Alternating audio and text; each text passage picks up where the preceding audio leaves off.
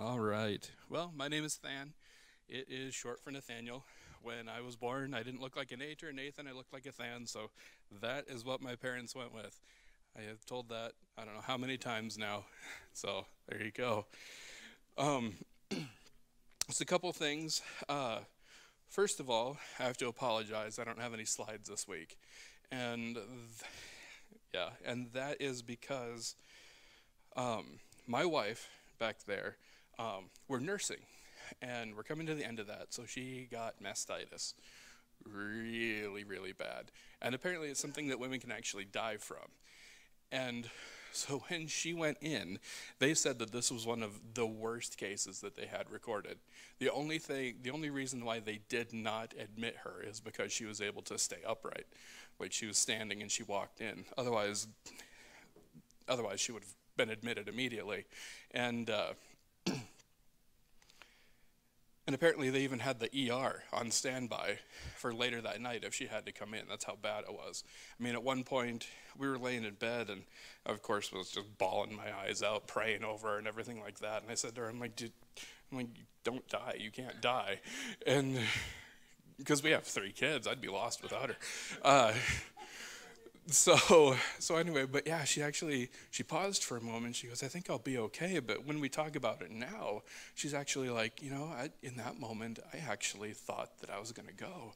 She's like, not that I was like, yeah, I'm gonna go, but because obviously she's gonna go be with Jesus. I mean, who wouldn't want that? I mean, but yeah, so it was pretty serious, and because of that, I missed about 5 days of work because someone had to watch the 3 kids. We homeschool and all that because putting 3 kids into nursing or kids care, daycare, uh, daycare is ridiculous. So for 5 days, it's more than my month's salary.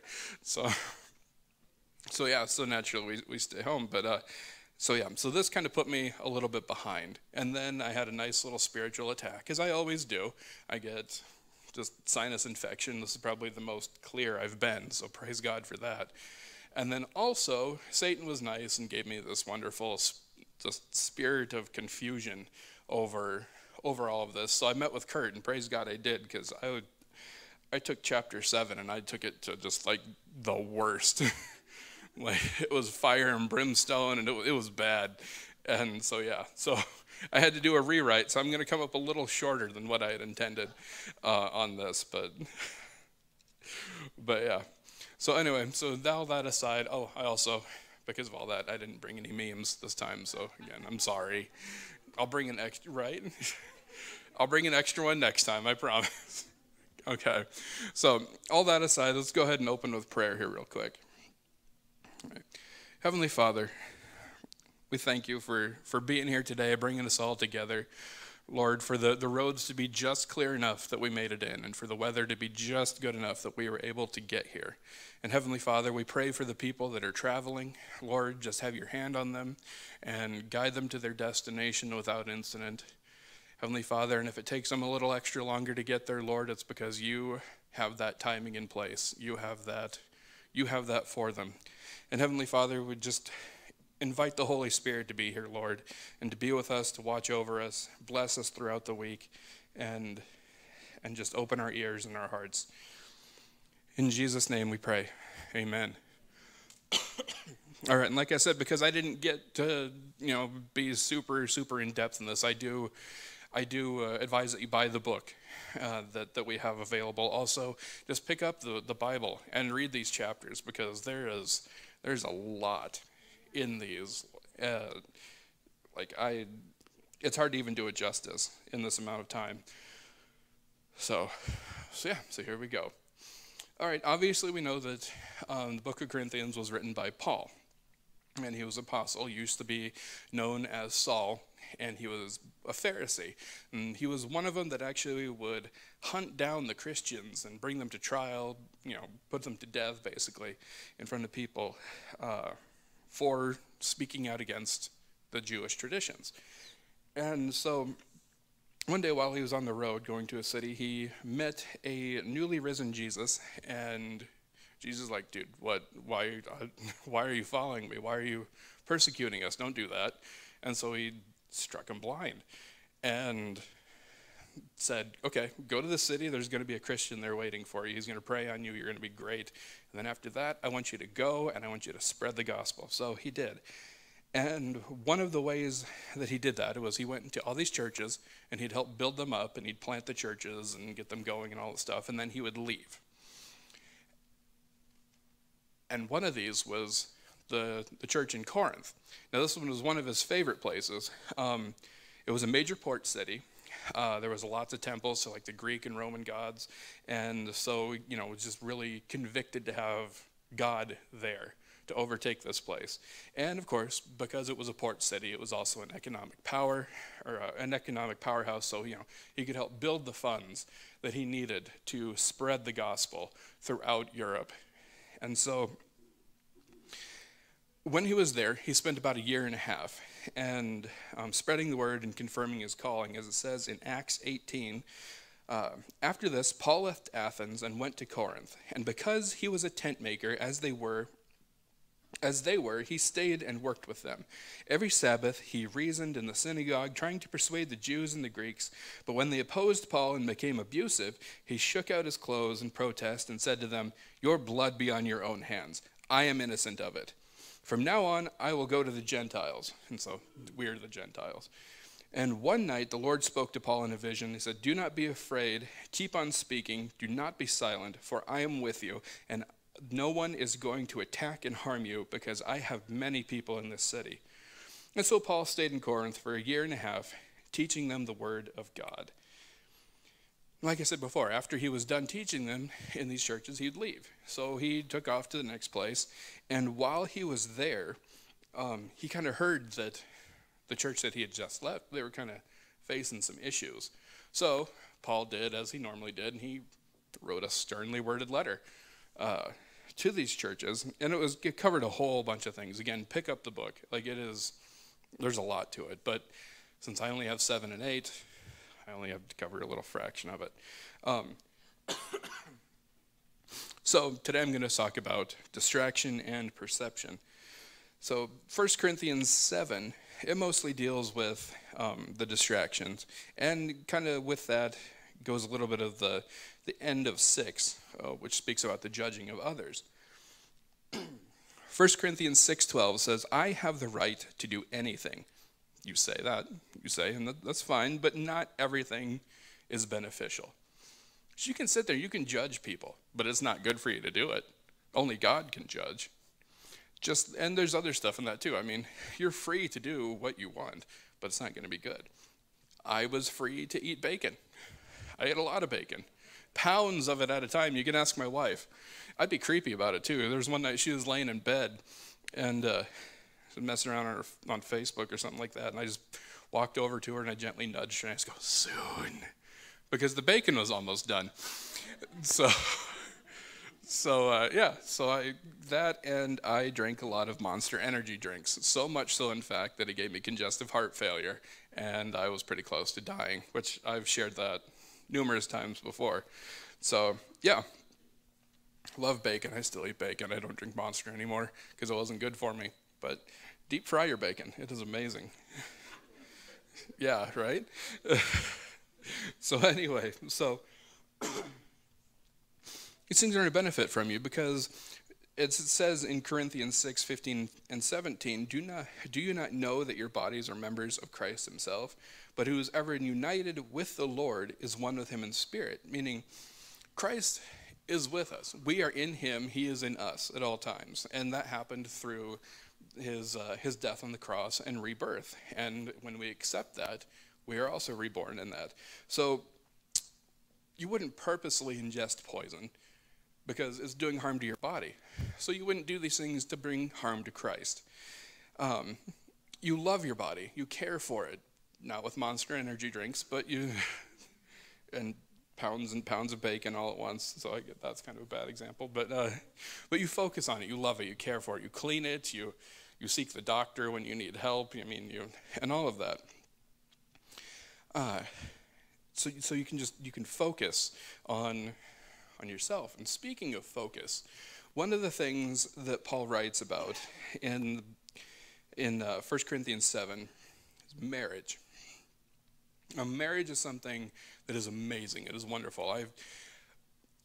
I've told the story about how Sarah and I got together, but at one point we were both praying to meet somebody, and it happened to be we were praying on the same night, and we happened to be praying for each other. Like how that worked out.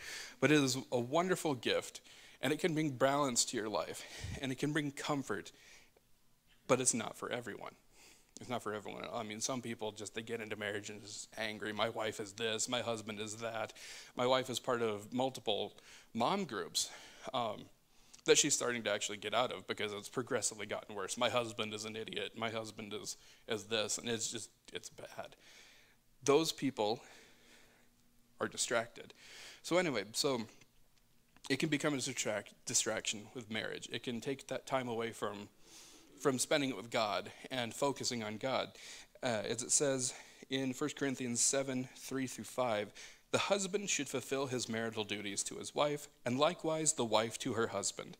The wife does not have authority over her own body, but yields it to her husband in the same way. The husband does not have authority over his own body, but yields it to his wife. Do not deprive each other except perhaps by mutual consent and for a time, so that you may devote yourself to prayer, and then come together again, so Satan will not tempt you because of your lack of self-control. Now, when you first read that, it kind of sounds like it just talks about sex. But no, not so. It can talk about anything. I mean, there's all kinds of things that you have to do in a marriage. You have to listen to them. And you have to talk with them, share your feelings, share your emotions, share all of that. You have activities that you do, hobbies, coming to church, going out on a date. Some people have book groups together, some Bible studies together, all of this stuff. Bible study is a bad example because it brings you closer to God, but it's contrary to what I'm saying. But these things can be a distraction from taking that time by yourself to find God. And so that's why sometimes it's a good thing. You gotta separate for a little bit. You gotta step aside and really just get in there and just really focus so that you can get back on track with what God has for you.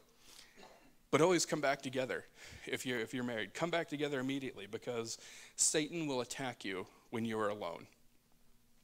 And he loves to do that. He'll get in your head. Yeah, that alone time, I'm by myself. He's just I'm gonna go look at porn since my wife isn't here. I'm gonna go speak badly of my husband. I'm gonna go do this and that and this, and just it builds up.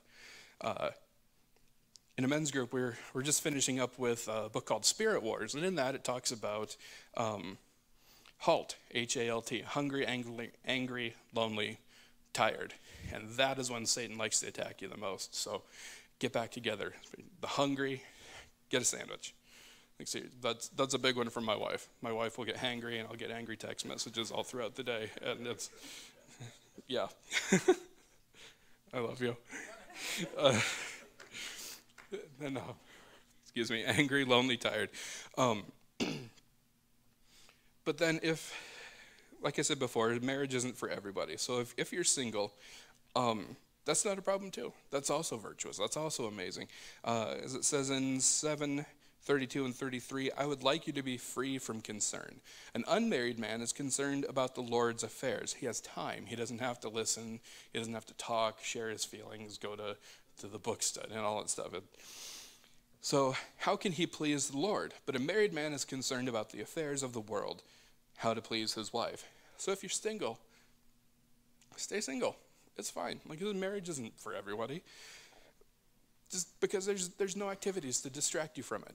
I remember when I had the free time, and when I was first called, I should say this. When I was first called, I was 19. I didn't have a girlfriend. I didn't have anybody. So I devoted myself to just reading the Bible and all of that. I even worked at a radio station. So the times when I wasn't playing the horrible, horrible country music or the light adult contemporary, I would sit there and have a Bible. Or because I was a little weird, I went through and I read the Chronicles of Narnia, which has all full of allegory and all that stuff, which, I don't know. I didn't always see it, but whatever. When you dig into it, it's there, I guess. But I wasn't too terribly off from the Bible from that, but it kept me able to be eternally minded. And that's when you're kind of sober in mind. You're focused on what's out there, as it says in Colossians 3:1-2. So if you have been raised with the Messiah, and the raised as in born again with Jesus, seek what is above, where the Messiah is, seated at the right hand of God, and set your mind on what is above, not on what is in the earth. So find God in that. Get that time alone. Seek God. Focus that image. It brings us to the next part, that image. When you have that image, it can be concerning what people see in that. Because there are people out there that are unknowing. There are people out there that don't know about Jesus. I mean, there's thousands of them in Bismarck alone. You could walk across the street and probably find 100 people shopping over at Dan's. Maybe not 100, but you know what I mean. Shopping over there at Dan's, and they don't know Jesus. They might have heard of him. Everybody's heard of Christmas, but Jesus, yeah.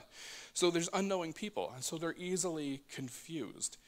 As it says here in chapter 8, so then about eating food sacrificed to idols. We know that an idol is nothing at all in the world, and that there is no God but one.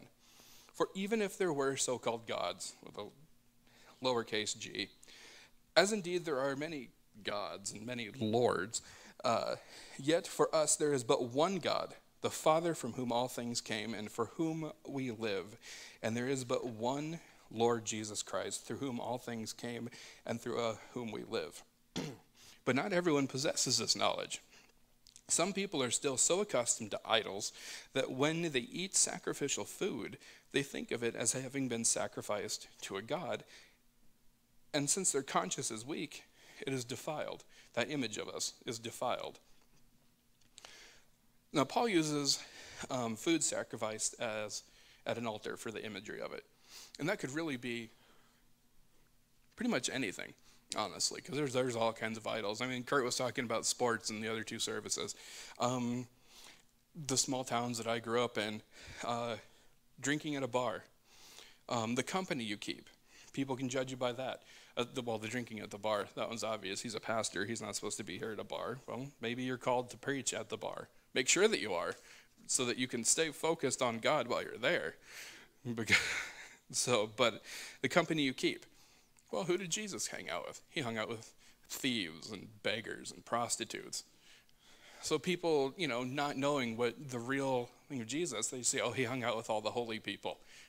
No. What story would that have? What value would that have? Honestly, he came for the sick, not for the healed. So the clothes that we wear, the company that we keep, the clothes. My wife is going through the internship now. I went through it last year, and Jerry Dearman is one of the speakers for the OSL, the On Solid Lives, I believe it is, right? And he was talking in one of them about new Christians wearing like short shorts and tank tops and all that stuff. They can't dress like that if they're Christian.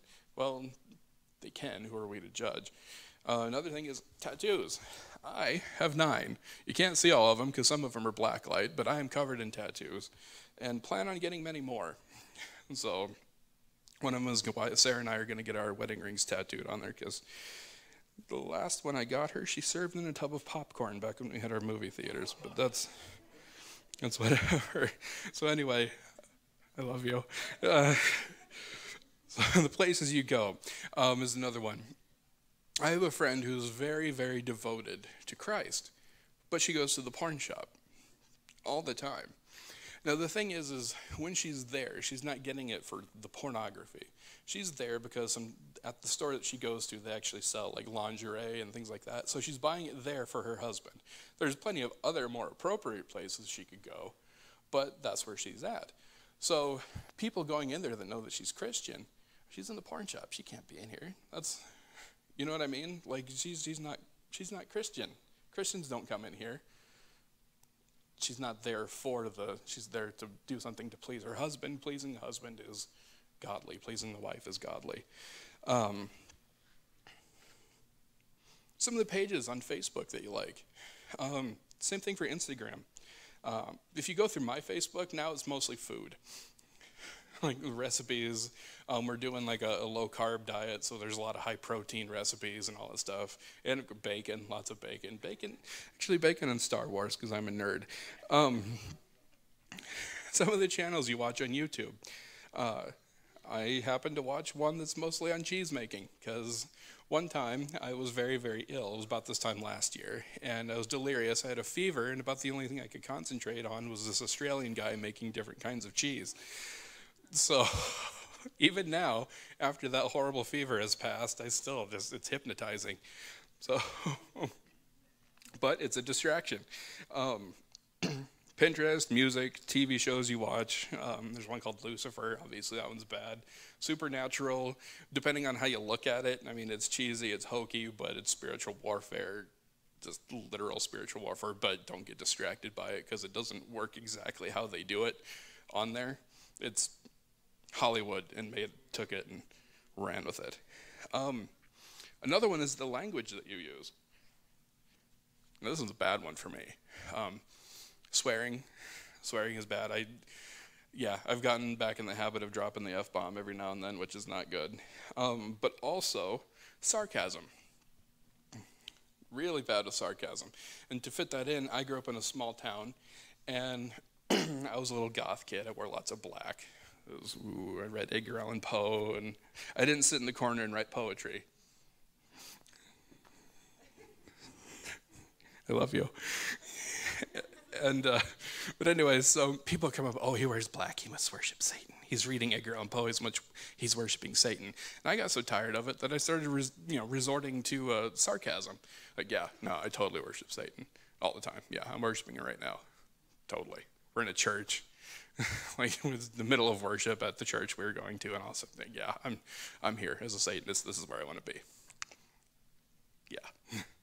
So anyway, that because it was a small town and people were weak, rumors were spread that I worshiped Satan. Do I? Where am I at right now? So, and morbid humor.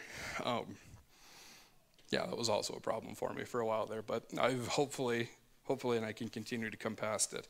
So it goes on in Corinthians to say, be careful, however, that the exercise of your rights does not become a stumbling block to the weak.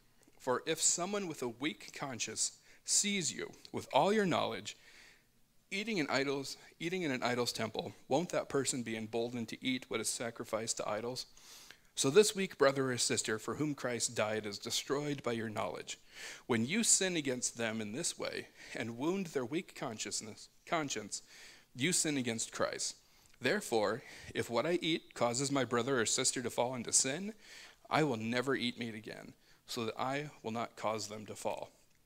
So see, people are seeing that. He's a pastor. He's in the porn shop. He's a pastor. He's in church. He's right here. He worships Satan. He does all this stuff. I mean, basically it's saying that if you're going to go do these things, and there's that chance of someone seeing you and it brings them to question God, then you're better off not doing it at all. This is not to say don't eat your pound of bacon. Don't have fun with your husband or wife. Don't joke. Don't laugh. God loves humor. Keep it within the realm, But honestly, don't be like Ned Flanders, because nobody wants that. Oakley dokley and all that. That's irritating. Like I said, I grew up in a small town. I grew up where I was managing movie theaters at the time. This is long before I bought one. I was a teenager, young adult, so proclivities towards going to a bar and all that stuff.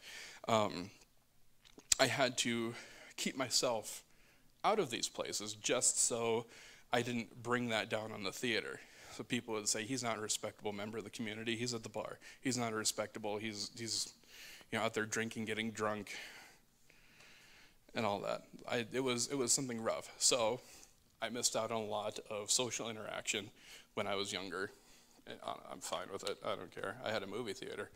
So, yeah, same thing. Being a pastor and getting out there, it's okay to have a beer. Just maybe watch what bar you're in.